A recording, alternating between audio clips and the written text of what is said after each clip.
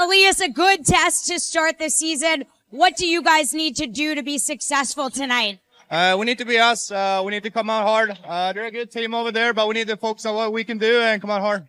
There's been a lot of talk about the improvement of special teams, the penalty kill in particular. How do you feel about where you're at coming out of training camp?